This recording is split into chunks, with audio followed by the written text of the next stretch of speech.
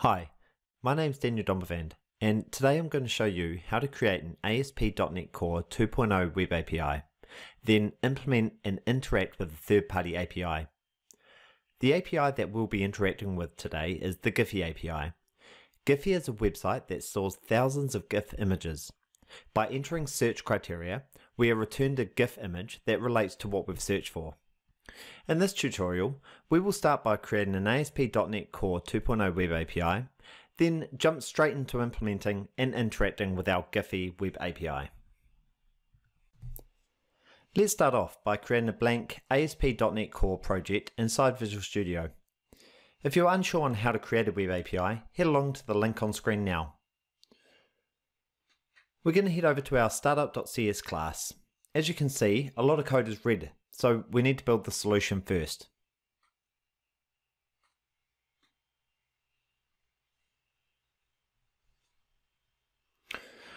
We're then going to add MVC to our configure services and configure methods inside our startup class. This is so we can use and ensure that all requests to our web application are routable to the MVC framework.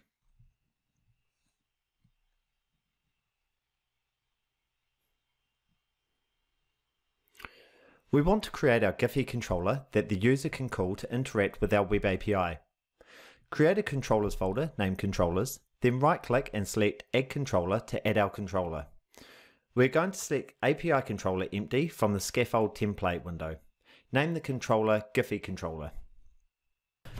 A quick side note, throughout this code you'll see me use the async and wait keywords. A synchronous program in C# requires a full blog post of its own, as such I won't go into too much detail. The method that we're going to create is a getRandomGif with a return type of iActionResult. We're going to have one parameter, a string named searchCriteria. This is so the user can pass in the search criteria as they need. We're going to be using a coding technique called wishful programming. Wishful programming basically means that we write code with the idea that we already have classes and methods available to us. We then create the classes and methods as we need them. We know that the controller is going to call off to a Giphy services class, so we can write the following inside our controller _Giphy services.getRandomGif based on search criteria, and then pass in the variable search criteria. We then add to the bottom of our method a return of OK with result. We're going to use .NET Core's inbuilt Dependency Injection library. We'll be injecting the classes interface that we create into the constructors of each class as we need them. Let's create a private read-only iGiphy service with the name _Giphy services. We then want to initialize this service in our constructor.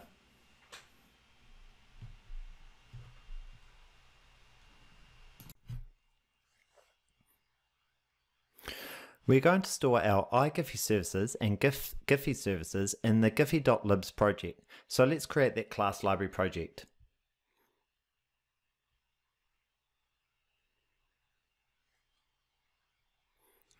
Delete the generic class.cs that is created. We are now going to add a new folder called services and add a class file named Giphy services.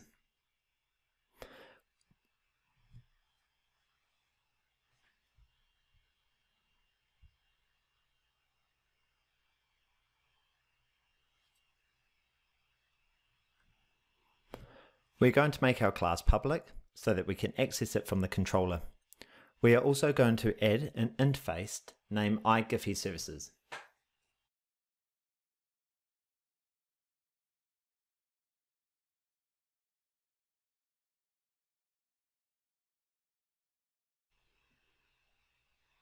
We're then going to add a reference from the Giphy service to our giphy.libs project, and we'll make the iGiphy service interface public.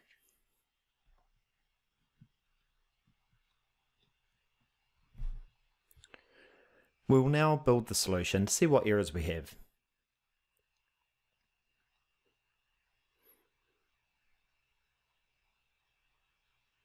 We can then head back to our Giphy controller and import the iGiphy service reference. As you might have spotted, I named the _Giphy services incorrectly, so I'll just fix that up now. So now we have our Giphy services that we can reference, and we can see that the method name that is called on the Giphy services is red. So we'll now create the method inside that Giphy services class.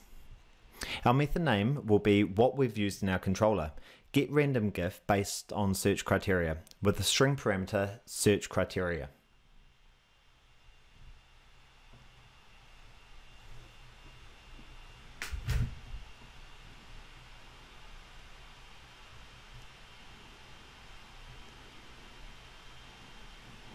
Using wishful programming, we're going to do the same as we did in the controller and write the code as if the classes and methods exist.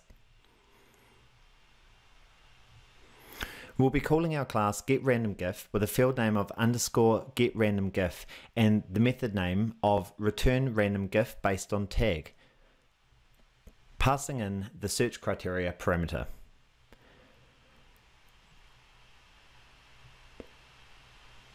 We'll now create our field at the top of the class using the interface name that we'll create shortly, getRandomGif.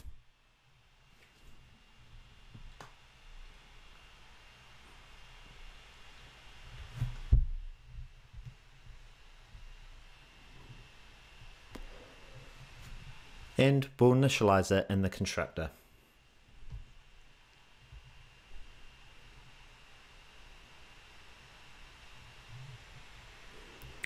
We also want to create a model named Giphy model.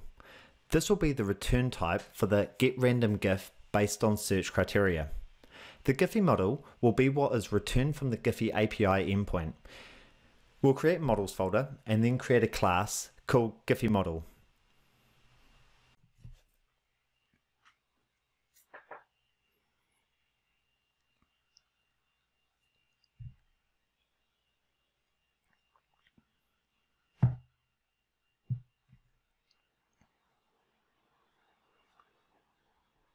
And we'll make this class public.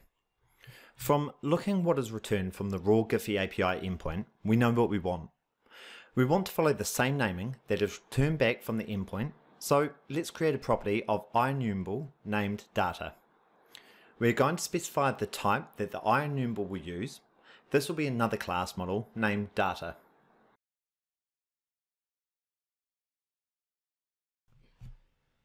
We will now create a class named data.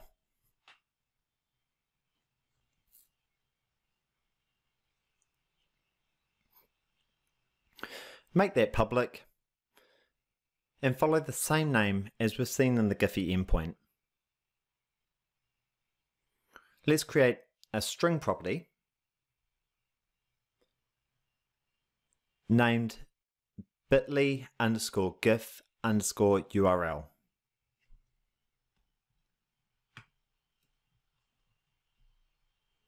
We can go back to our Giphy services class and import the Giphy model reference.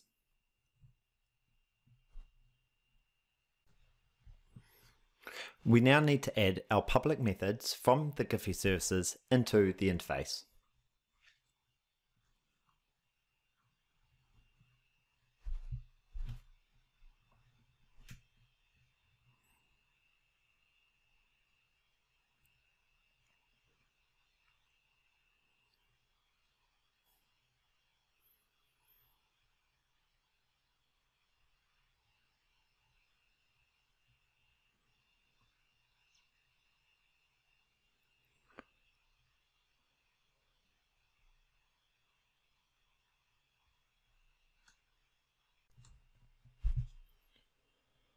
Let's now right-click, select Add, and add our folder Giphy.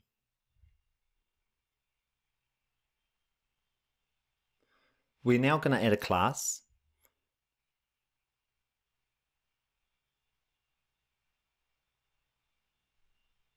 And we're going to call that getRandomGif.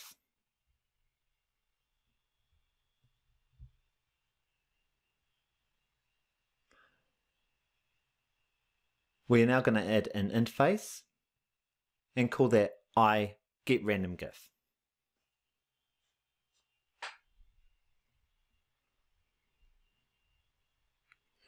We will make both the interface and the class public.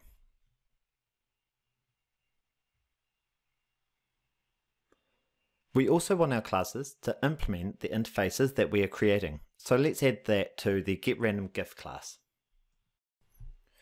We are also going to add the iGiphy services that we created earlier to the Giphy services class.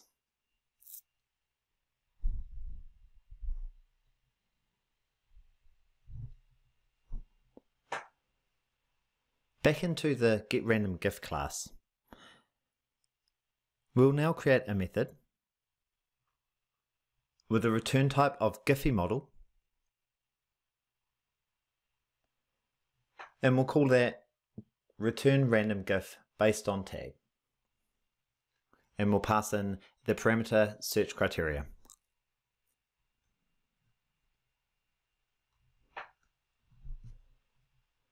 Inside this method, we're going to create a constant. This will hold the Giphy key. Currently, we'll leave this blank, but you'll need to head along to the Giphy development site and create your own key. They are free. We're going to be using the HTTP client library. To make our request to Giphy, we need to wrap this call inside a using statement.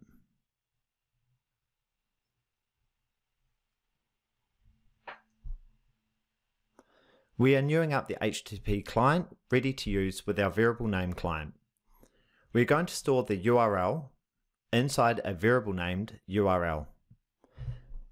You can see what URL we should be using from the Giphy documentation.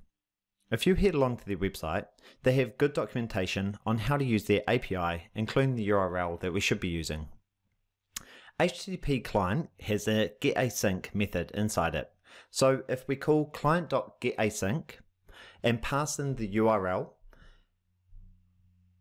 we'll store this in a response variable. Because we're using async, we need to read out the response that we get back and deserialize from a JSON object to our Giphy model.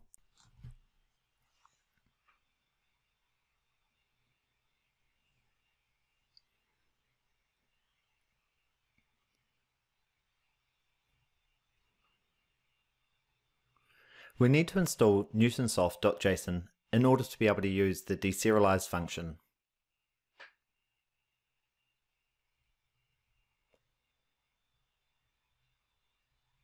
If you head along to Package Manager console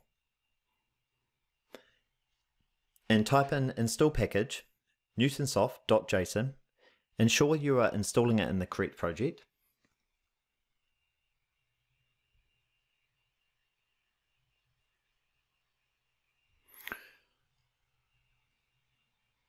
Once that's installed, we can now use the JSON convert and deserialize our object into our Giphy model. And we'll also pass in the JSON variable from above.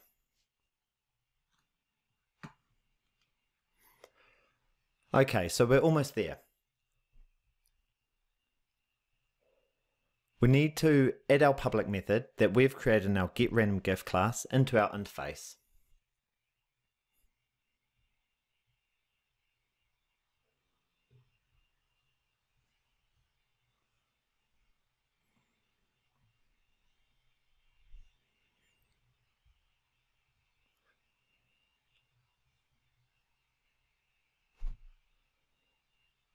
And we'll go through some of our classes, making sure that we have the correct names for our interfaces that we're implementing and ensuring that we have the correct references.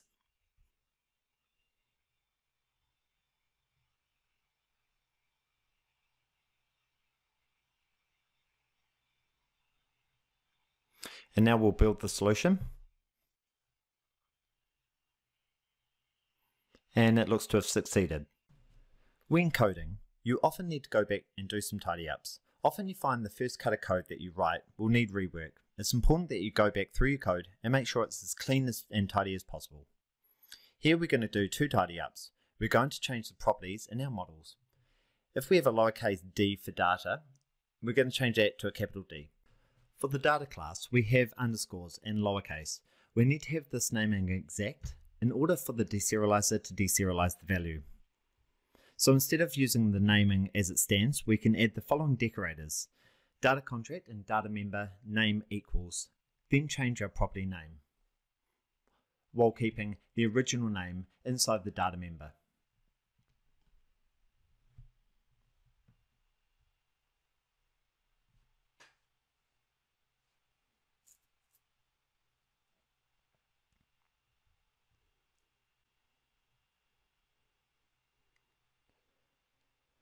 We also want to keep our project names consistent, so let's add .api to our project where our controllers live.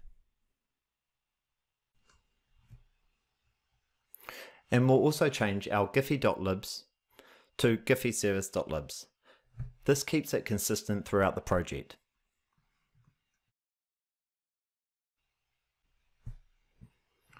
In order for us to be able to hit our endpoint, we need to add our route decorator. So we'll first add our HTTP GET, and we'll also add the route decorator.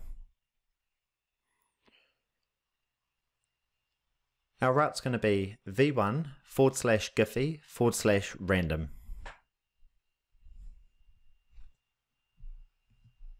Search criteria. The final part that we need to implement is our dependency injection.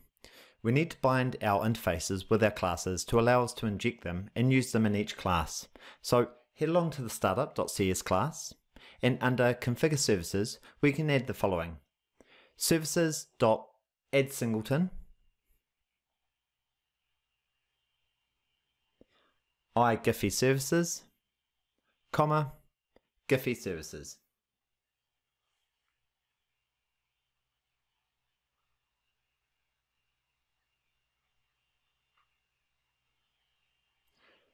We'll also add the services.addSingleton iGetRandomGif and bind that to getRandomGif class. .NET Core comes with a built-in dependency injection framework. If you want to know more about dependency injection, then head along to my website danieldombovan.com. The link is below in the YouTube description. Now that we've built that, we can run the application.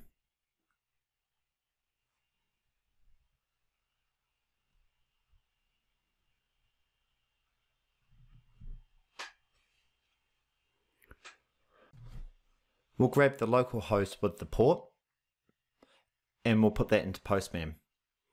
We'll also add our route that we entered into our controller, along with a search criteria. And our services returned us the URL. In summary, we created a .NET Core Web API. We then created our controller that called off to our services class.